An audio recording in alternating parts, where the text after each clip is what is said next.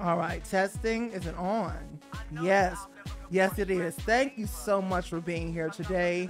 If you are new here, this is Peyton 3.0's EDM World News, and I'm Peyton 3.0, the EDM and drum step vocalist, Saw Me Supreme, the musician, honey, the sexy, the sassy, and the stunning, the king, the queen, all of that. Okay, and today I got a hot news story for you. Okay, this is the only and headlining news story of today. Former employees file a class action lawsuit against Pollen over unpaid wages. Okay, so stay tuned because this is Peyton 3.0's EDM World News. Take it away.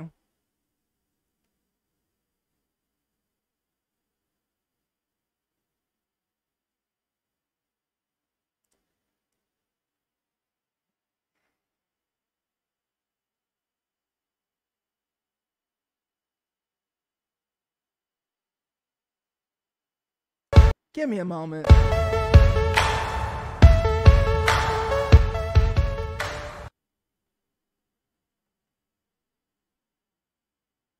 I'm gonna do that again.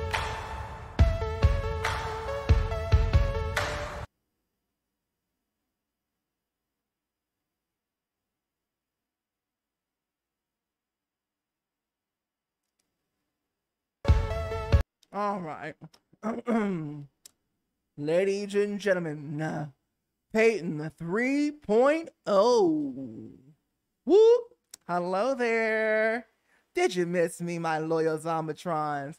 And yes, the green screen's I think a little funny because, honey, it's a struggle for me sometimes. But whatever, maybe a lot of times with these green screens. But anyway, I'm here.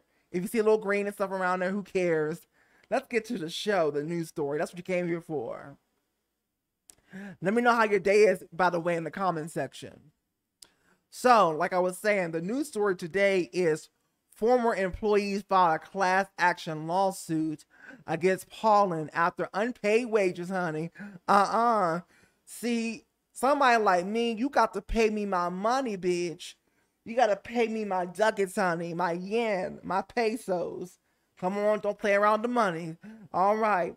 So the suit is the latest development. I'm the first. Let me tell you something. I'm the first one to check a job. Where's my money at? I'm looking at every record, every timestamp, everything. Make sure I'm right. Make sure they right. Calling accounting. I'm calling payroll. I'm calling all y'all. Make sure my money's right. Okay. So the suit is the latest development in the saga of Destination Events Company, which had raised 150 million before falling into administration in the UK. Okay. Now, this is sponsored, or not sponsored, but this is thanks to EDM.com, where I get mostly all my news stories from. Amid the fallout of Pollen, the Destination Events Company is now facing a class action lawsuit from former employees, Digital Music News reports. Pollen recently went into administration in the UK after receiving droves of complaints from consumers, many of whom alleged the company failed to issue refunds for events that had been canceled. The company also drew the ire of a number of its partners, like Drumcode Malta, whose organizers said Pollen's highly publicized struggles forced them to pull the plug on the festival. Okay? They gotta pull the plug now because I ain't doing right. They doing shady business. We don't play with that. As the news circulated, Pollen released a statement attributing its pitfalls to a number of factors, including COVID-19 restrictions and a global economic downtick. The statement arrives days out. Is it recording, honey? It is. Thank you so much. Is the camera on? All right. Anyway, in global economic downtick, the statement arrives days after Live Nation released its Q2 financials. Yes, reporting for hold on. Is it out? Give me a moment now. Give me a moment. Honey, Wi-Fi jumping up and down, honey. I ain't got the time today. Is the camera still on? Am I looking sexy today? Is the queen in? She is. Let's go. All right. The statement arrived days after Live Nation released its Q2 financials, reporting $4.43 billion in revenue, up from $575.9 million last year. Despite strong growth since Street Team Software Ltd's inception 8 years ago, the knock-on effects of COVID-19 over the last 2 years was decimating much of the travel sector.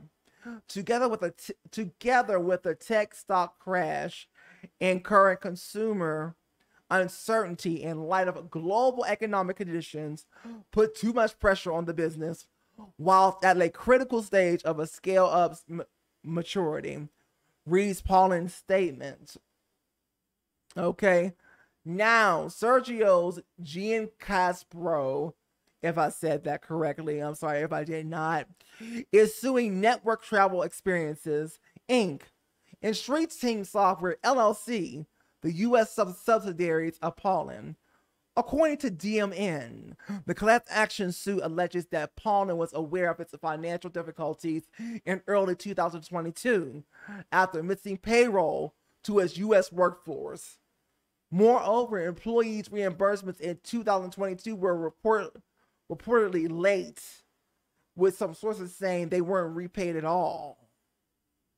Honey, see, we gotta stop the news story right there. Honey. Honey,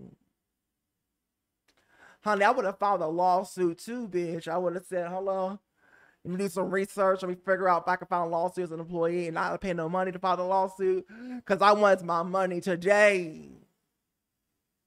Okay? I want all my ducats, honey. I work too hard for the money for you telling you that you can't pay me? Absolutely not. Absolutely not. All right. The suit is the latest development in a saga of Pollen, where she had raised $150 million to curate destination travel experiences. Founded in 2014, the company reportedly laid off over 150 members of its staff in May, just 1 month after the funding round. It touts itself as pairing world-class entertainment with exciting destinations and offers employees a chance to live a bigger life. Pollen proclaims that it is backed by prominent investors and has raised over $200 million in VC funding, the lawsuit reads per DMN. I mean, if it raised that much money, honey, why can't you pay your employees? This is about business structure and putting priorities in place. And I just don't feel that Miss Pollen has done that. But anyway, that's just my opinion. The party ended in August 2022. The suit adds, Pollen executives severely mismanaged the hundreds of millions with which they were entrusted with. Obviously they did, because whoever was business managing, whoever was the business manager, whoever was managing the business was not managing that whole right. Okay? And see, somebody like the Queen, I don't play that. Okay? So y'all about to get y'all money. Okay, and sue the piss out of Miss Pollen. Okay, thank you so much. That was the news story of the day, honey. I ain't got no more for you. Thank you for stopping by. Thank you so much. My name is Peyton 3.0. For those of you who are new and don't know, the EDM and drum step vocalist Zombie Supreme. Thank you so much for being here. The Queen, the King, yes, the Empress, the Sexy, the what I said was the Sexy, the Sultry. There was a third S, but I forget what it was. the sexy, sultry, and sassy queen of EDM of the world. Okay? I'll see you on the next Peyton 3.0's EDM World News. Bye-bye now.